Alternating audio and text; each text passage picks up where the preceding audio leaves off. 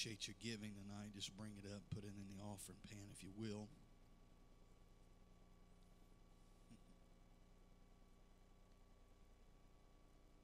Those of you that are here, we are thankful for your faithfulness to the house of the Lord. Surely there's a lot of different places you could be tonight. Like myself, you're probably tired. You could have went to bed early, and it probably wouldn't have bothered you a bit tonight. Probably like myself, I probably could have went to bed early. It wouldn't have bothered me a bit. Got a little extra sleep, but I made the sacrifice to be here. And it's not just because I'm the pastor. I could have quit any time I wanted to. And after all these years, I've just pressed on right along. We're going to be turning the Bible tonight to Matthew chapter 10. Matthew chapter 10 tonight in your Bibles. And this is where we're going to read from. This is where we're going to try to share the message from. Matthew chapter 10 tonight.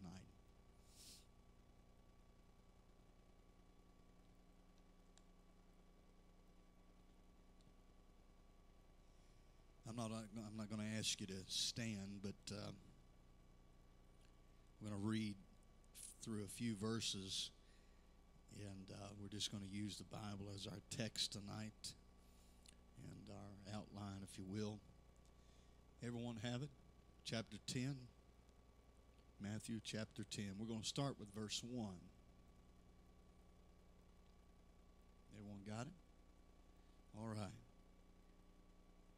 The Bible says this, "And when he had called unto him his 12 disciples, he gave them power against unclean spirits, to cast them out, and to heal all manner of sickness and all manner of disease. Now the names of the 12 apostles are these: the first, Simon, who is called Peter, and Andrew his brother, James the son of Zebedee, and John his brother, Philip and Bartholomew, Thomas and Matthew the publican, and James the son of Alphaeus, and Lebbaeus, whose surname was Thaddeus, Simon the Canaanite, and Judas Iscariot, who also betrayed him.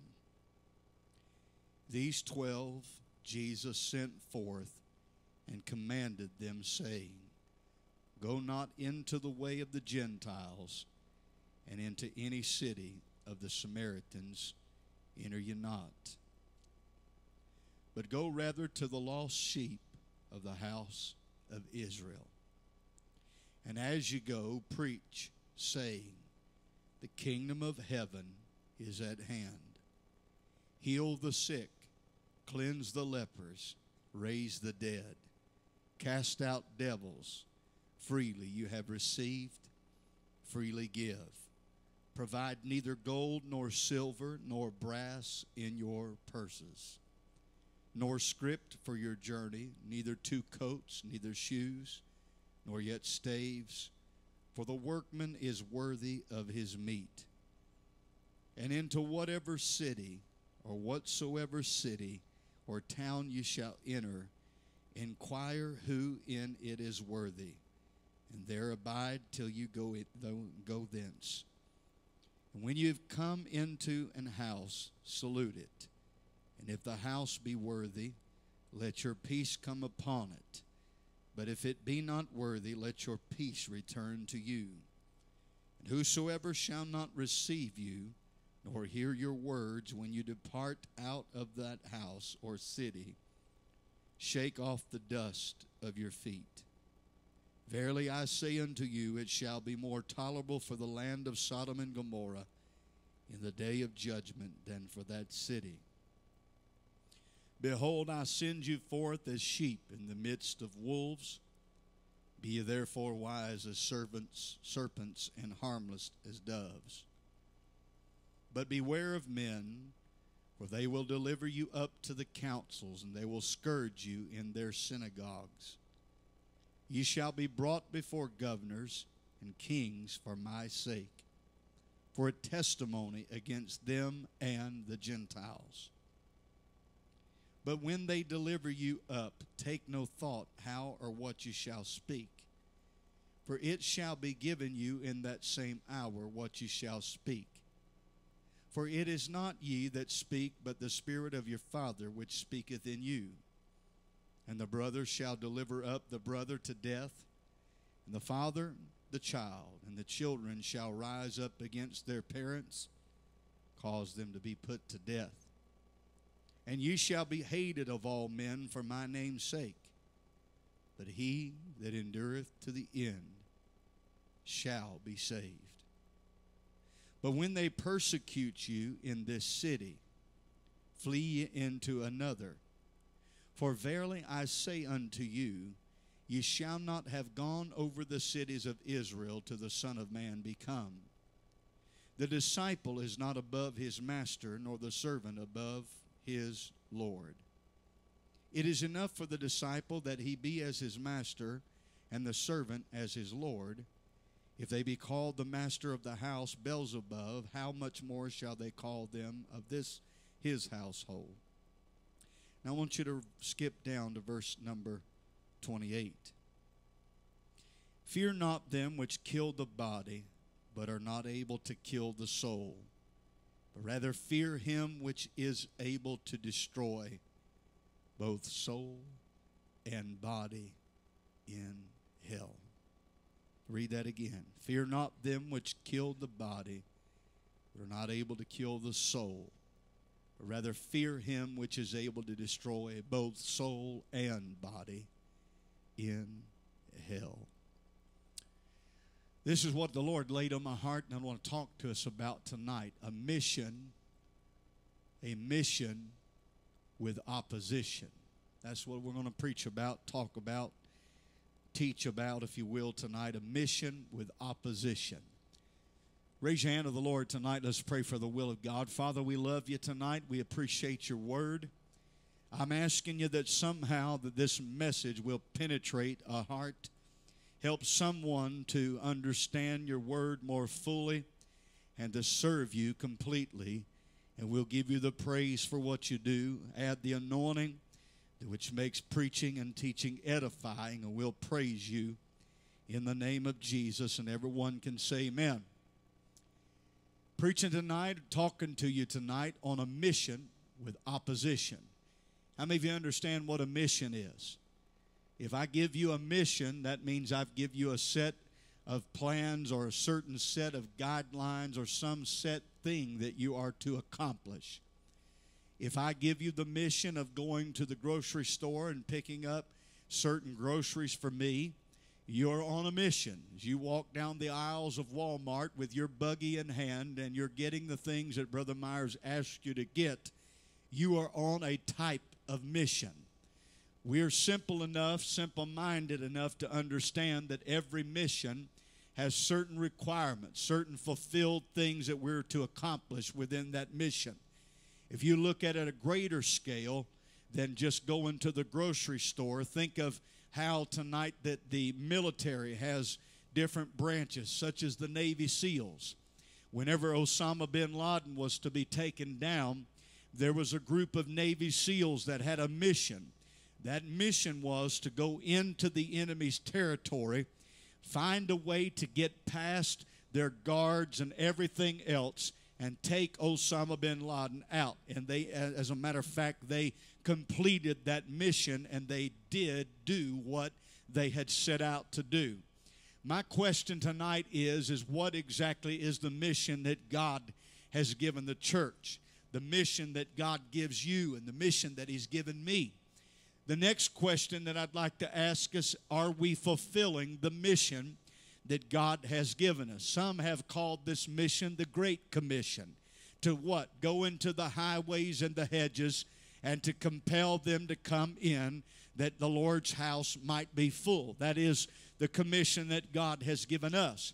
Now, if you look back at our chapter here, the book of Matthew, chapter 10, it starts off by saying, and when He had called unto Him His 12 disciples, He gave them power against unclean spirits to cast them out, to heal all manner of sickness and all manner of disease.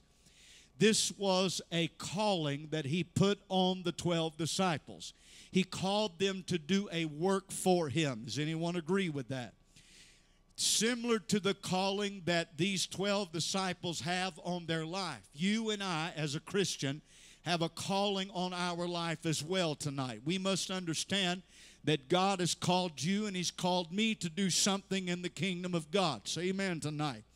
God has called you and me to get out there in the highways and hedges and live the life and to share the testimony of what Christ has done in our life, that others may be saved and come to the light and the knowledge of the truth. And so the same way that these disciples were called, you and I are also called. But He calls them, and we see this in verse number 1. Verse number 2 and verse number 3 talks about those that He has called of the 12 disciples, going into verse number 4. Verse number 5, He said, these 12 Jesus sent forth and commanded them, saying, go not into the way of the Gentiles, and into any city of the Samaritans enter ye not. Well, you know the calling that God has called us to is a calling to all men. You see, the 12 disciples at this particular period in time were called to go out and preach not to the Gentiles or the Samaritan half-breed people, but they were called to go out and preach to the Jews. But you see, the mission that they had was similar to the mission that we have today. That is to get out there and get the message out to all the people. Now, some people would think, well, that's just for the preachers to do. That's just the preacher's job. But you understand tonight, the Great Commission was not just for a few elect. It was not just for a few called preachers, but the Great Commission is for all the church to get the message out. You see, if He's going to fill everyone with the Holy Ghost, if He's willing to baptize everybody, it's for all people, and the baptism of the Holy Ghost is to help us to be effective to reach the lost, then I would think that He's going to baptize us and equip us. He has called all of us to do this Great Commission. Wouldn't you agree with that tonight? So we understand. So He sends them out. He says in verse 6, go not rather to the lost sheep. It says, go rather to the lost sheep of the house of Israel. As you go, preach, saying, the kingdom of heaven is at hand. Heal the sick, cleanse the lepers, raise the dead, cast out devils. Freely have received, so freely give. What He is trying to convey to them is, on this mission, what I want you to do is I want you to take what I have done in you, and I want you to convey that to the lost. In other words, you and I, we also have that same mission. If God has healed you, He wants you to turn and He wants you to rend that you have done, you receive to do to others. You are able, with the power of God in your life, to be able to convey the same things that have been done in you in other people's life. Do you know that one of the greatest things that people face today is discouragement? One of the greatest things that people today face is depression. Some of us, when God found us, we were in a state of discouragement, depression, and sinfulness. But God gave us the power to overcome these things. And through you and your testimony, God can use you to help others to overcome the depression and discouragement, and greater than anything, the sin that is in their life, through the sacrifice that Christ paid on the cross. But I do believe tonight that the same way that He gave them power, He also gave us power. He said that in Luke 10 and 19. He said, behold, I give unto you power to tread on serpents, scorpions, and over all the power of the enemy. And so I believe that you and I are supposed to have and obtain that same power that these disciples had. I believe a lot of times we sell ourselves short, that we're not capable of doing what they did. But if you in fact believe the Bible and you believe Christ, I believe that we should have the same power to do what they did. Can you say amen to that tonight? So I believe he goes on here to say how that they're going to raise the dead, cast out devils, and all of this. In verse number 9, he said, provide neither gold nor silver, nor brass in your purse, nor scrip for your journey, and all of these things. What was he saying, Brother Myers? Well, I believe that what he was trying to get them to do is lean not to the material things, but to make a step and a leap of faith. You see, if you're going to leave the house without a lot of possessions, he wanted them to pack light on material things, to pack heavy on faith. Does that make sense to you? So when you walk out the front door of your house, I want you to pack light. Don't take a coat, don't take 2 coats, don't take 2 purses, don't take a lot of extra money. All of this, he said, pack light on material things, but I want you to pack heavy on faith. In other words, you're going to have to depend on faith that I'm going to keep you and I'm going to take care of you. Do you know whenever my wife and I evangelized, there were a lot of places we went to by faith. I remember one time we left one place and we didn't have any money. We had just a certain amount of gas and we didn't know how we were going to get there. And the gas that we had in the vehicle was not enough to carry us where we were going. To make a long story short, the van was on E for many, many, many, many miles. And I remember thinking that we're going to cut out at any point. About an hour and a half later, we were driving on empty for over an hour and a half, 2 hours. I still to this day don't know how the Lord did it, but He did it somehow. And I will never forget that as we pulled into the parking lot, we pulled into the space where we were to get to preach that morning. And guess what? The van ran out of gas as we were pulling up into the parking place. You remember that, Sister Myers? The Lord provided. And guess what? We got there that day. They took up a $500 offering that morning to give to us, and they put us up in a nice hotel.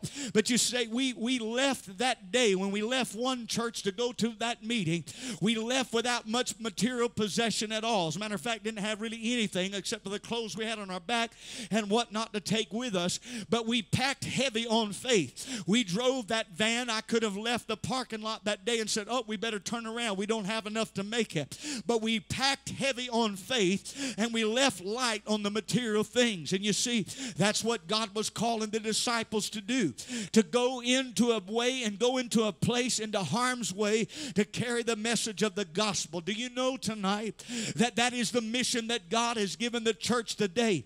And unfortunately, we don't realize that we want to be petted, we want to be patted, we want everything to be perfect, we want to have plenty of money, we want to have everything at our fingertips, we don't want to struggle, we don't want to have offense, we don't want anybody to be mad at us, but we want to still somehow preach the gospel. Can I tell you, it's not always going to be a red carpet laid before us. It's not always going to be easy. It's not always going to be without struggle, but can I tell you, through the struggle, that a lot of people's lives can be touched because of your struggle. Can you say amen tonight? But the Bible shows us here that they were to go into a city in verse number 11 to inquire in that city who in it was worthy, and there they were to abide, to go in thence. In other words, Sister Benefield, they were to go into that city and find people that would lodge them and take care of them. Can you imagine going into a place in Orlando trying to find somebody that would take you into their house and take care of you? I don't know that that would happen in our day, but I can tell you this, they were to depend on somebody else's willingness to freely take them in and to care for them. And the Bible said if they did not take you and they did not have, and their peace was not upon you, in other words, if they would not receive you, your peace would return unto you, and when you were to leave that house, that you were to shake off the dust of your feet. As you begin to read here in verse number 14. Verse number 15, he said, verily I say unto you, it shall be more tolerable for the land of Sodom and Gomorrah in the day of judgment than for that city. I want you to see something tonight. I'm not going to talk much longer, but I want you to hear something because we've already talked so much tonight. But I want you to see something here. He says that it will be more tolerable for Sodom and Gomorrah in the day of judgment than it would be for that city that rejects the gospel. For those people that are out there saying that God is too loving to cast judgment upon people, and that they act as though everybody that says they're Christian, everybody, whatever's going to die and be saved, I want you to know something. This scripture proves right here, people that reject the gospel are going to have greater judgment cast upon them than Sodom and Gomorrah did. Say amen, somebody. Do you know that that's a sad thing? But the Lord tells these disciples, this is the fact, there's going to be great judgment, and that in itself should have compelled them enough to do what the Lord had called them to do. Would you agree with that tonight? Behold, he says in verse number 16, I send you forth as sheep in the midst of wolves. Be ye therefore wise as serpents and harmless as doves. I told you I want to talk to you tonight, and I'm not going to talk long because I don't feel the best. I just told you I was just in the hospital the other day, so I'm still not feeling the best tonight. But I will share this with you tonight. This was the title that the Lord had given me, a mission with opposition. Do you know that we are going to face junk whenever we serve the Lord? And you're really going to face junk whenever you try to portray Christ and you try to preach the message and you try to convey the message to the lost. And you know, because of that a lot of people are not doing it. People don't want to be offensive, so they don't say anything. You would have to agree with me that there have been times yourself that you didn't want somebody to be mad at you, so even though you wanted to tell them the truth, you didn't say nothing.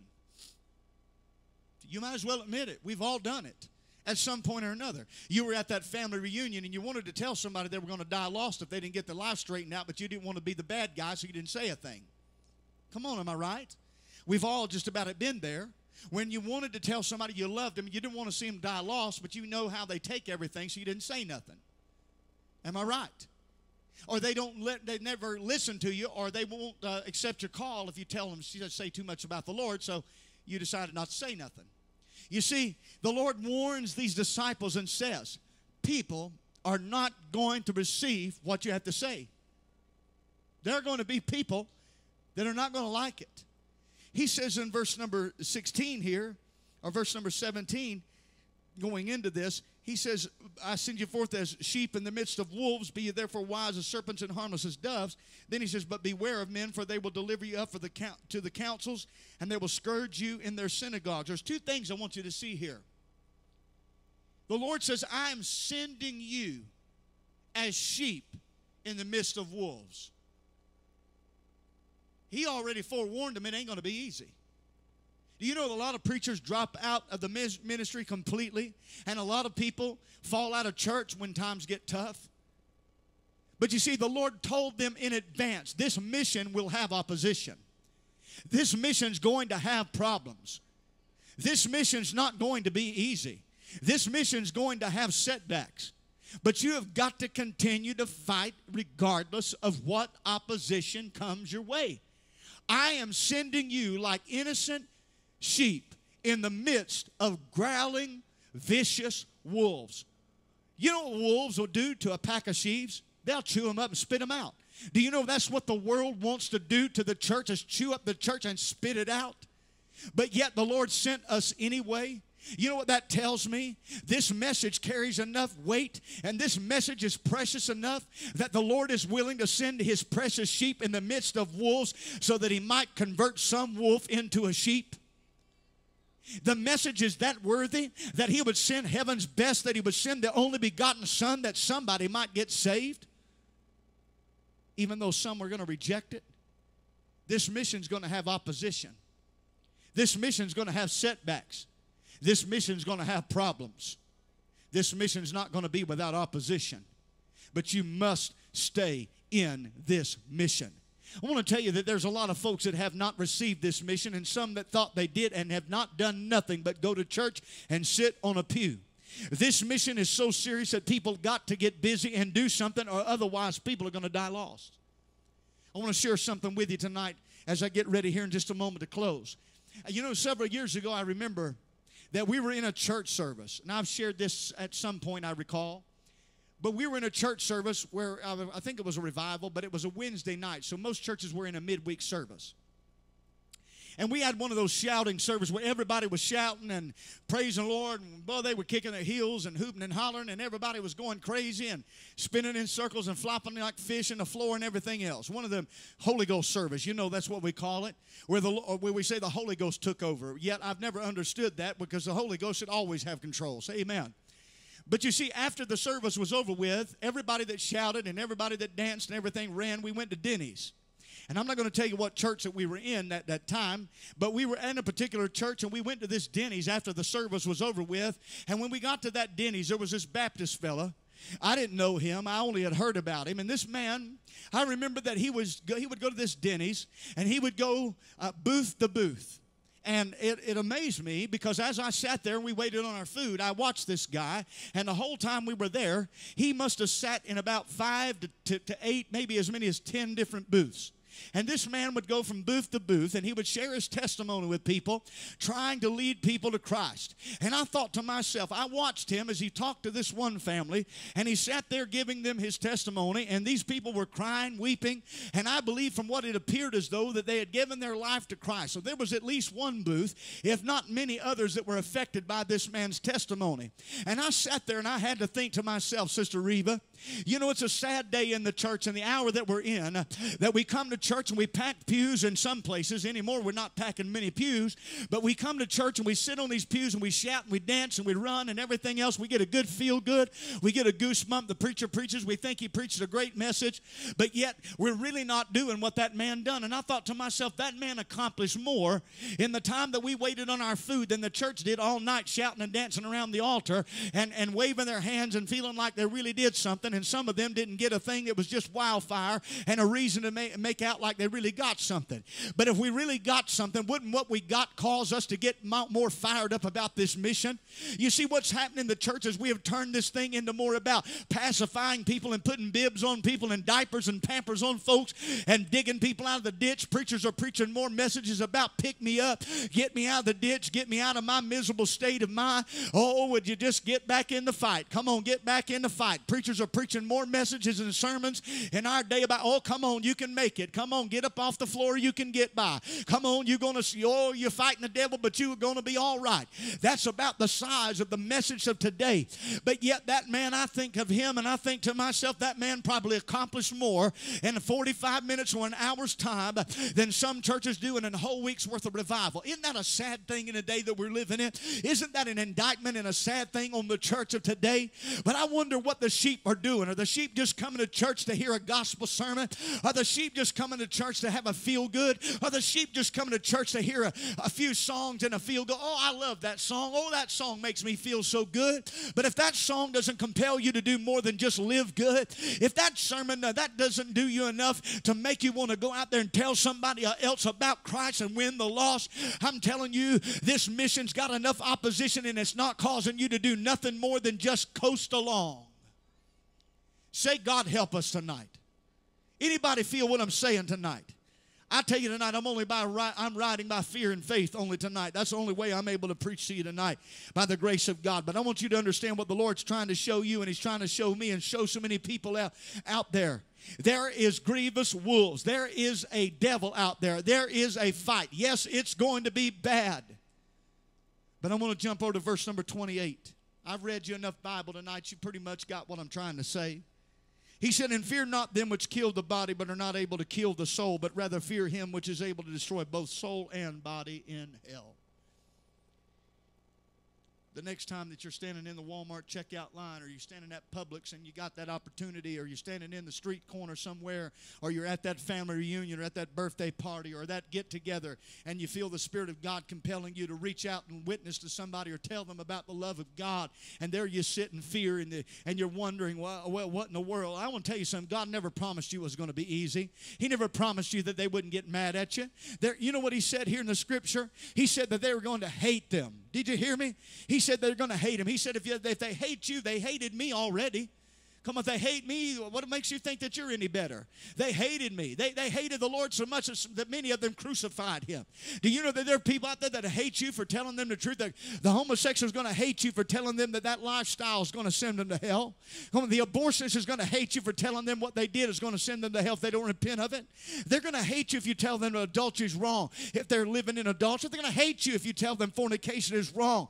But I want you to know, if you spare them the penalty of the judgment of death and hell, do you know that if you spare them, that it was worth what you had to go through to tell them the truth? I'm not the most popular preacher. Just look around you, you'll see tonight. We discussed that a little bit before service. But I want to tell you something. Of all the years that I've preached this gospel, I never tried to be popular. I never wanted to be popular. I just wanted somebody to know there's a God in heaven that loves us, and a God that wants us to be on the right path. Holiness is still right. Sanctified living is still right. If people don't get back to living for God with all of their heart, mind, soul, and strength and body, which is the first commandment, they have totally missed the mark. This is not about being religious. People play bingo religiously. Alcoholics drink alcohol religiously. But it's about having a real relationship, and a relationship that compels us to help somebody else to have that kind of relationship. How many knows this mission's got a lot of opposition? How many's been serving the Lord for a while? You've seen the opposition. How many have seen churches fought so hard until the church finally quit? How many have seen some stuff happen that made people fall out of the race? Am I right? How many have had people say things to you like, well, that church hurt me and I'll never go back to a church because of opposition? The mission had opposition. Many are called, but few are chosen. I'm telling you, as I was praying tonight, I'm thinking about how the Bible said that hell has enlarged itself and many are going in thereat because of deception, because of evil, because of unrighteousness has exploded. It was never the Lord's will for it to be that way. And the only way that it's going to change is if we, the sheep, start telling other people there is hope. There is a better way. Stand to your feet tonight. I want you to understand that Pastor